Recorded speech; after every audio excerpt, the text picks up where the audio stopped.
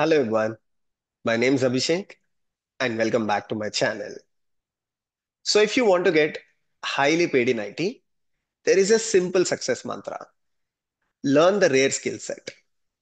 Of course, you cannot learn any rare skill set, but learn the rare skill set that has the potential to grow in the future. For example, if you go back to 2010s, everybody was learning development or QA, but very few people focused on DevOps. And majority of them were system administrators, build and release engineers who found DevOps relevant. But what happened in the late 2010s during the COVID era?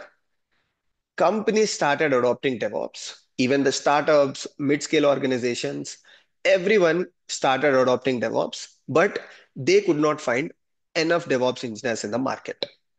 So the requirement was high, demand was high, and the supply in the market was less.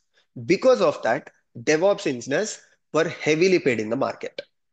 It went to the extent where some of the DevOps engineers were paid even more than the software developers in top companies. Now there is a similar opportunity for MLOps and even LLMOps. Let me explain. In the last few years, you must have seen companies adopting AI, companies adopting ML, because it has become very simple for the companies. With AI agents, with large language models, adopting AI and ML has become simple. Now, ML was there for a long period of time, but in last 2 years, the number of companies that started building their ML models has grew almost to 10 times. Now, at this point of time, machine learning engineers are still the ones who are building the models, who are deploying the models, and who are placing the models in the production. Even when it comes to model monitoring, it is taken care by the ML engineers. But as this continues to scale, at some point, companies will realize they need a dedicated team for it.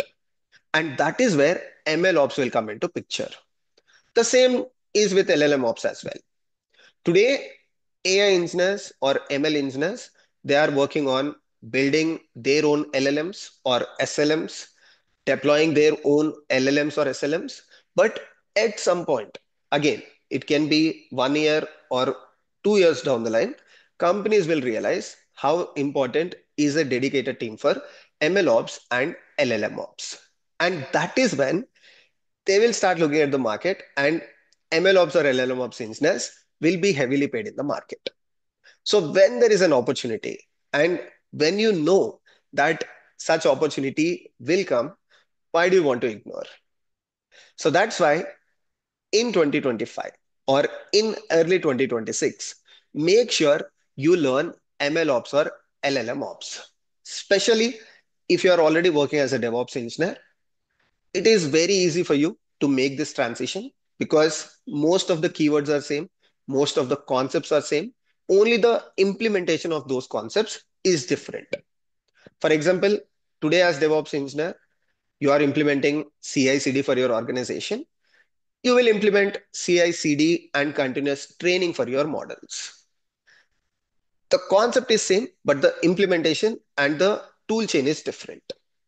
So once again, if you are working as DevOps engineers in the current organization in early 2026 or late 2025, make sure you spend some time to learn this rare skill set.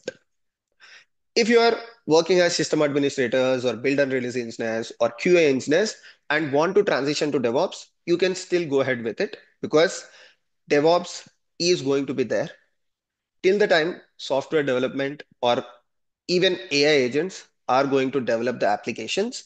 You will still find the scope for learning DevOps and getting placed as DevOps engineers. So do not confuse between DevOps and MLOps. They are two different sectors or they are two different things. DevOps is for traditional software development applications, and MLOps is for ML models, or LLM ops is for large language models. So they are completely different. Now, how do you learn MLOps?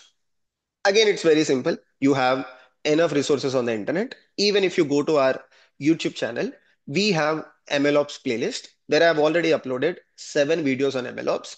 You can get started for free.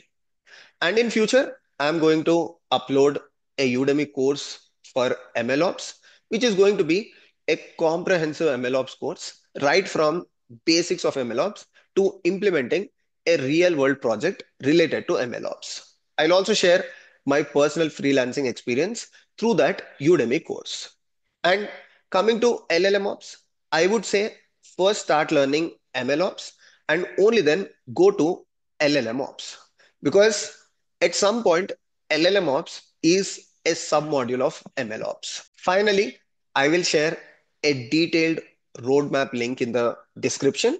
By going through the roadmap, you can understand what concepts you need to learn to become MLOps engineer in 2026. I hope you found this video informative. If you have any questions, do let me know in the comment section. See you all in the next video. Take care.